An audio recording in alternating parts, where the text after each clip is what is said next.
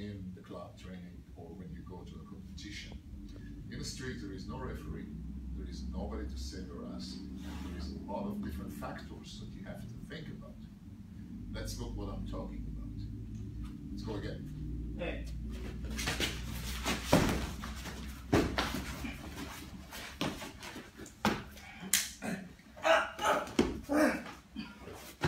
One little knife can all of a sudden change everything.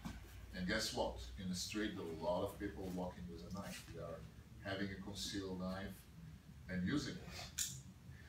And you don't know who is the guy in front of you. You don't know what he's carrying. Taking it to the ground, putting you in huge risk. This could be the last thing that you ever done in your life. The last place you want to be on the ground is go down to the ground. You don't want to be there. But there's another reason. This time you continue the same way and you start with your ground grappling the same way.